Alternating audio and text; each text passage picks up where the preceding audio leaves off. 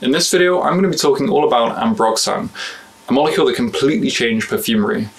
So if you're interested in Ambroxan and how you can actually go and use it in your own perfumes to do things like increase the longevity and projection, as well as a little bit about the history and the different types of Ambroxan, the different trade names, then definitely watch to the end of this video. Before we talk about Ambroxan, we first need to talk about ambergris or ambergris. Now, ambergris is something that's produced by sperm whales. Now, imagine you're a sperm whale swimming around the ocean and you want to have something for dinner. Well, you might end up eating something like a giant squid or an octopus or something very large. And it turns out when you go and eat this, it can actually damage your intestines. So what the sperm whale does is it naturally produces this thing called ambergris to go and line its intestines to help them repair. Now, every now and again, the sperm whale can vomit out some of this stuff, and because it's lighter than water, what it does is it floats to the top of the ocean, where it kind of sits there. And when it's sitting there, it doesn't just do nothing. Oh, no. It reacts with the water and the oxygen in the air above it. It undergoes a long process of chemical reactions. You could think of it as macerating, and all of this is happening while it's just floating around on top of the ocean. That is until a human comes along and decides to, for whatever reason, fish it out, or say it just washes up on the shoreline and someone discovers it. Now, this ambergris has been used throughout history since ancient times, not only for things like medicine, but also for perfumery, and that's because of its very unique smell. It's because of this smell that perfumers have been using it for centuries, and what they generally do is they take a lump of this ambergris and they go and tincture it in alcohol, and this tincture is something that they've been putting in their perfumes. If you go and look back at perfumery books from the 1700s, you'll find that they add a tincture of ambergris to the perfumes, and this will do things like act as a fixative or kind of help it last just a little bit longer, and also add this kind of, as they describe, amazing or great quality or great smell to it. Now, if you go and take a lump of this ambergris and you go and analyze it in a lab, what you find is only about 0.3% of the molecules inside of it actually contribute to the smell.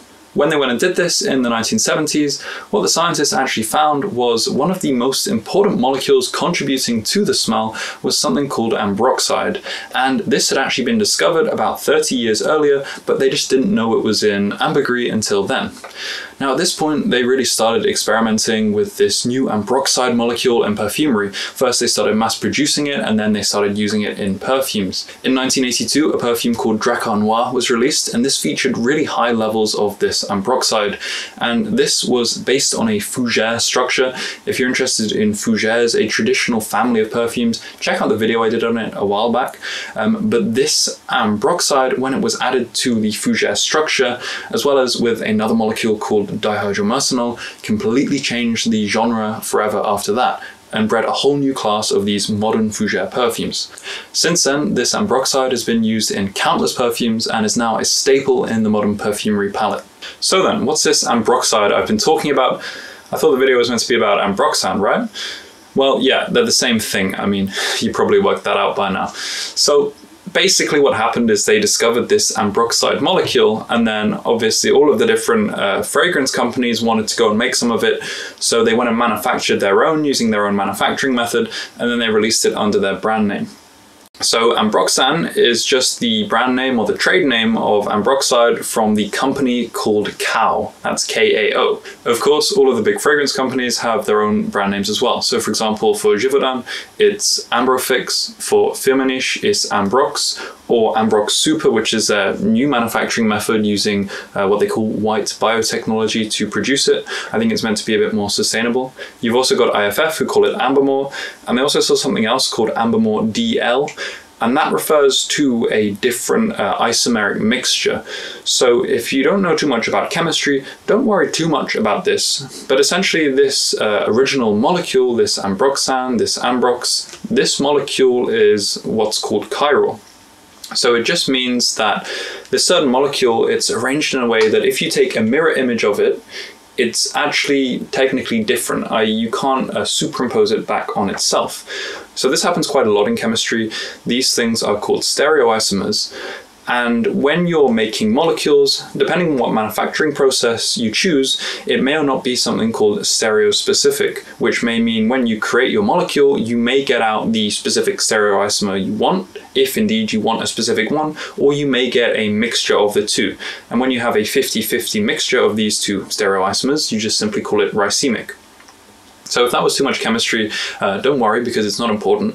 But basically what this all means is the Ambermore DL that IFF sell, as opposed to their regular Ambermore, that's a mixture of the original ambroxide molecule plus its mirror image. This mixture of the two isomers, by the way, also has other names. So another common one is Cetylox or Ketylox, depending on how you want to say it. So then, that is Ambroxan or ambroxide, whatever you want to call it. Now let's go and actually smell it. So I've got some of it here, and then I'll talk to you a little bit about how you can actually go and use this in your perfumes. So then, what I've got here is two different versions of the molecule. I've got Ambrofix, which is made by Givaudan, and then I've got Ambrox Super, which is the feminish version made by their new white biotechnology process. And both of these are pre-diluted down to 10% in alcohol, and that's just to make it easier to evaluate the smell, as I would recommend doing with all other perfumery raw materials as a baseline. So what I'm going to do is I'm going to take a scent strip, which I've already pre-labeled earlier, so always label your scent strips. So I'm going to take the one for the Ambrox Super, dip it in.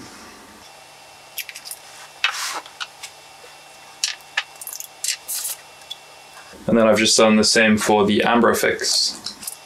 This video is sponsored by Luxitera, my online store where you can find all of the essential equipment for perfumery. Only good quality and good value for money products make the cut, and I use almost all of the products myself when making perfumes for my brand. To browse the full range of products, visit www.lux-terra.co.uk or click the link in the description. So I'm just going to leave these here a little while for the alcohol to evaporate off, and while we do that, I'm going to talk to you a little bit about how you might use them. So the first thing to note about this Ambroxan is that it's very long lasting. It's definitely a base note, and this is good to know because you know it's going to last right to the end in your perfume compositions. The second thing about it, which is very interesting, is it's very diffusive. So I can already smell those from here, even though I've just gone and dipped them in. Normally with a base note, you would expect it to be a lot more quiet, and maybe you would have to go right up to the scent strip to smell it. But this, I've dipped it in and I can smell it already from this distance. So what that is something called projection or diffusion. Now, it turns out when you go and put this Ambroxan inside of your perfumes, it also adds projection and diffusion to your perfumes out of the nature of it itself being projecting and diffusing. Of course, it's going to add that Ambroxan smell to your perfume as well, so it's not kind of a thing you just add to your perfume to make an existing perfume more projecting with no side effects, but nonetheless it will go and help make your perfume more projecting. In fact, this is one of the reasons that this molecule is used so much and so well renowned in perfumery, is because it's got both this projecting effect, but also it's a base note, so it's got a lot of longevity. You could even kind of use it as a fixative like you can with base notes in general, i.e. it will kind of make the other things last a bit longer. So it's quite a unique combination. Not many raw materials have both projection and also a fixative effect. And this is very useful because a lot of people want their perfumes to both last a long time, but they also want them to project and jump out at you. And not many molecules actually come under this criteria, which means that it's very difficult to make your perfume actually do this thing. So having molecules in your perfume that have both of these properties really help you to achieve that goal. And that's why Ambroxan is so widely used. So then, now for the big moment, what does it actually smell like? So I've got the Ambroxan here. And so firstly, I'm just going to say it smells really, really pleasant. I actually think this is one of the molecules which I think has one of the nicest smells in all of perfumery. But the way I would describe it is, it's firstly got this very sweet kind of ambery scent to it.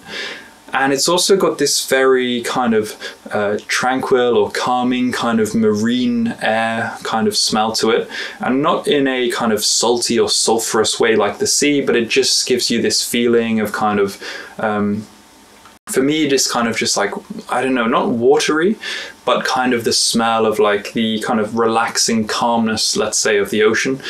And it's got this kind of coupled with this kind of golden, sweet kind of smell. but it's not overly sweet. It's not sweet in terms of like a vanilla sweet, not like the kind of sweet that really makes you think like, you know, the kind of sweetness that can kind of strangle you. It's this kind of very subtle sweetness. And then that is also coupled with, it's got kind of this like slight earthiness in the background, which I think is quite interesting. It reminds me just a little bit of things like cashmere. And then it's also got this woody amber quality to it. So it also reminds you just a little bit of other molecules like Isoi Super. So now for the Ambrox Super, which is meant to be the same molecule, but just made by a different manufacturing process. So this one to me is actually a lot weaker. I don't know why. It must be something to do with the exact mixture made from the way that Firmenich produce it. And the smell is quite similar, but I find this one it's just a lot weaker. It doesn't give you that same kind of like slap in the face, kind of that volume, that big kind of diffusion shell of scent around it. This one is a lot more subtle, but otherwise it does have a very similar smell. It's got the same kind of diffusive property, and it has that same kind of calming, kind of ambery smell with kind of those little hints of like earthiness and woody amber as well behind it. Personally, I prefer the Ambrofix, and that's just because I find it's a lot more powerful. And since I really do like that Ambroxan smell, or that Ambrofix smell that it has, I just think it's really nice to have that kind of, that big kind of cloud, you could say, of that smell. So I would recommend Ambrofix personally. If you're someone who doesn't like it so much, that particular smell, but you still want to get some of the beneficial effects, then maybe you would consider using the Ambrox Super. I've also heard people say that you can use the Ambrox Super in place of the Ambrofix if you just go and use quite a bit more of it to account for that weaker smell. So I've heard some people say that they use 2 to 3 times the amount of Ambrox Super to replace the same amount of Ambrofix. So it's really up to you which one you choose. Personally, I would recommend the Ambrofix. Anyway, let's talk a bit about the usage in perfumes. So personally myself, I like to use the Ambrofix at about 0.2% in the final perfume as just a baseline, and that's if I kind of want to give a boost and maybe the slightest kind of little Ambroxan smell to the perfume. But in general, I find at that level, you don't really smell it particularly, it just kind of helps the perfume smell nicer. For those of you who are working in a relative concentration or who are working in terms of a concentrate, and then you go top that up, that's roughly corresponding to about 1 to 2% of your perfume concentrate, depending on how strong you make it. So it's more like 2% if you're doing an EDT, or something more like 1% if you're doing an EDP. Then on the other hand, if you really want to emphasize it and really get like a strong kind of effect of increasing that projection and maybe start to smell more of it itself, I recommend going up to 0.5% of the final formula. Again, that's really starting to get into the region of kind of having it quite strong. Of course, you could go much higher if you wanted to, but then your perfume's really going to start to strongly smell of that, which depending on what you're doing could be a good or a bad thing. But just note that that smell is quite overused in perfumery. So I do feel like if you have it really strong, your perfume's just going to start to smell of Ambroxan. And because you smell that all the times in a lot of commercial perfumes, I think it's a bit more eloquent maybe just to have it at a bit of a lower level, just to kind of let your perfume shine for the composition you've done, rather than just have a kind of big Ambroxan smell with your perfume there on the side. Now, in that vein, you can also go and use much lower doses. As I say, this is just kind of what's worked for me. You can also go and use trace amounts or really small amounts. If you go and do the experiment of your perfume with or without even a trace amount of Ambroxan, you should be able to notice some kind of difference. So as always, I would recommend you just go and experiment with it and see what works for you. Of course, a lot of it's going to depend on if you actually like that smell or not, because I know some people don't like the smell. Some people can find it a little bit metallic and therefore want to avoid it, or at least the Ambrofix version. If you go and try different brands from different manufacturers, even though it's the same molecule, that different manufacturing process, well, any impurities that are also inside there, they may be different too, and that can go and affect the overall smell. So apart from the level of usage, what about the compositions? Like, is there anything you should particularly use it with or avoid? Well, the thing about this molecule is it just goes so well with everything. It really found a lot of success originally used in fougere compositions, especially with dihydromercenol, so you could go and try that, but that doesn't mean that it can't be used anywhere else. In fact, it's used in all kinds of perfume compositions across the board, and in fact that's true for most of the molecules in this series of famous perfumery molecules that I'm doing, things like Hedio and Isoe Super. I've done videos on those, you can go check those out in the description. But all of these molecules, they can really be used across the board in all perfume types. Now, it does go quite well, again, with ambery or woody amber notes, and that's just due to the fact that it's got that kind of smell itself. So if you do want to make an amber accord, for example, or a woody amber accord with things like Isoe Super, Cedre Amber, those kind of aroma chemicals, then Ambroxan will especially, I think, kind of meld right into that and go quite well. But again, it works in everything. I find, for example, in floral compositions, if you go and use it with rose and musks, that kind of thing, it can also work really well. So, as always with perfumery, it's up to you to be creative and try to use it where you can. Especially this one, I think, is really easy to use. So if you're a beginner and you haven't used it before, I really would recommend you pick some of this up and just go and try it. And I think you'll be astonished about the effect that it can have in your perfumes. Anyway, that's about it for this video. So I really hope you enjoyed learning a little bit about Ambroxan, Ambrofix, Ambermore, Ambroxide, whatever you want to call it. And I hope you picked up some knowledge, and hopefully you picked up something useful. I do videos like this every week covering different aspects of perfumery, all the way from raw materials to composing and also just understanding the basics. So if you're interested in that and you're not already subscribed to the channel, definitely subscribe and you'll get these come into your subscription feed. Anyway, that's it for this video, and thank you for watching. I'll see you next time.